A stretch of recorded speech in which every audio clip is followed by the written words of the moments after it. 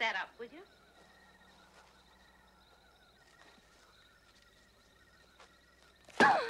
Oh. Will you have a piece of hazelnut cake? No, no, thank you.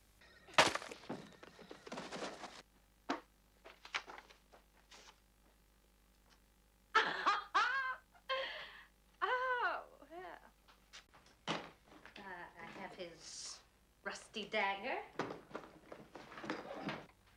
His stamp album that he hasn't looked at in years. And his boyhood butterfly collection. All this is mine, is it? To keep.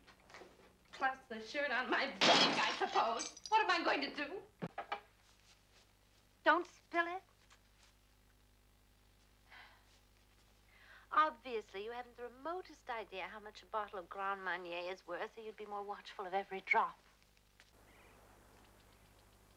I'd make a very handsome pine tree. Mr. Bentley, all I have left is my personal savings account. That ought to help. To live on for the rest of my life. Well, it's something to keep you going for a while. It won't last any time at all, and you know that. Miss Tinsley. Miss Tinsley!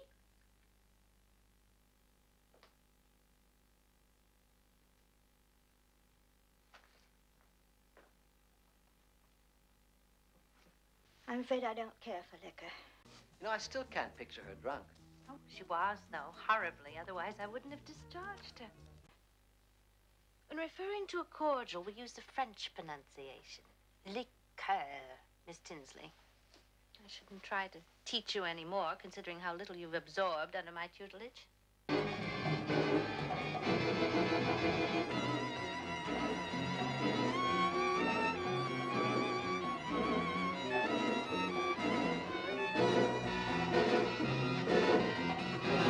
People don't go around murdering each other.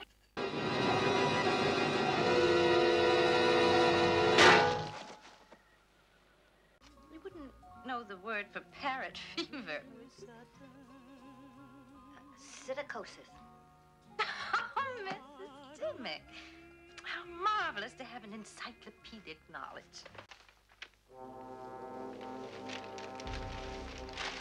Miss Tinsley, you promised to help me plant my pine tree.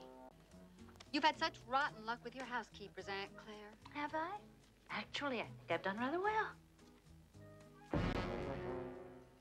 I don't believe I ever heard you mention money before. It's hardly a flare, dear Mrs. Dimmick.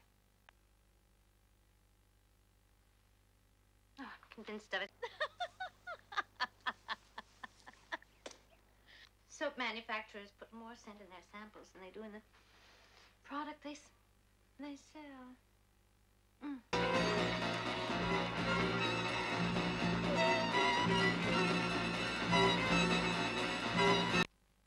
Mrs. Dimmick, are you aware that the cocktail hour has come and gone?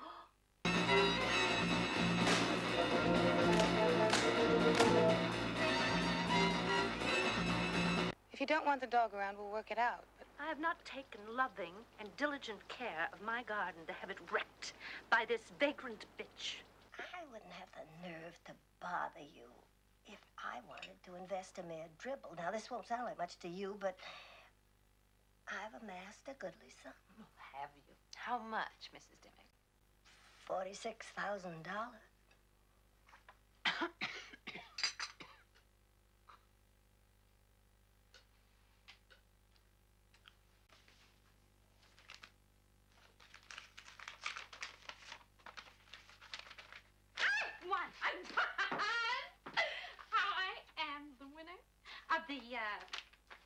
Oh, well, it's only the third prize. Nevertheless, feast your eyes on that. $25. What was the contest? In 50 words or less, I gave an inspired account of how I allured my most recent boyfriend. I am going to proceed to enter every teenage contest in the country.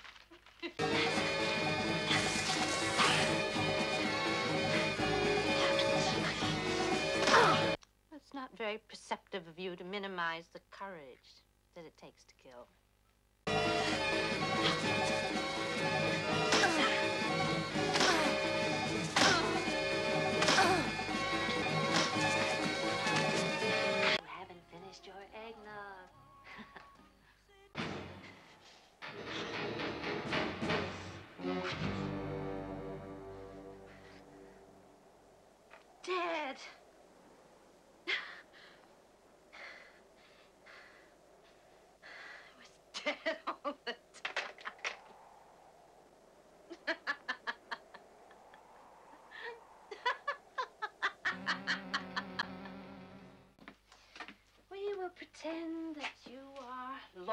to the bitter end, running off to fill my prescription no matter what the weather or your own health.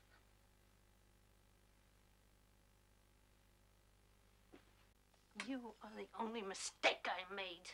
Didn't you ever think you'd be found out? No, and I won't be. Giving yourself away. To you. You are a dead woman. No, no, I'm alive. See, I'm very much alive. And I'm not gonna be your next victim. And I took 2 pills that she... Oh, it's been quite potent. I still feel rather groggy. Oh, Mr. Darrow, how nice to see you again. Nevertheless, she told me that she was so pleased to have found a neighbor she could confide in.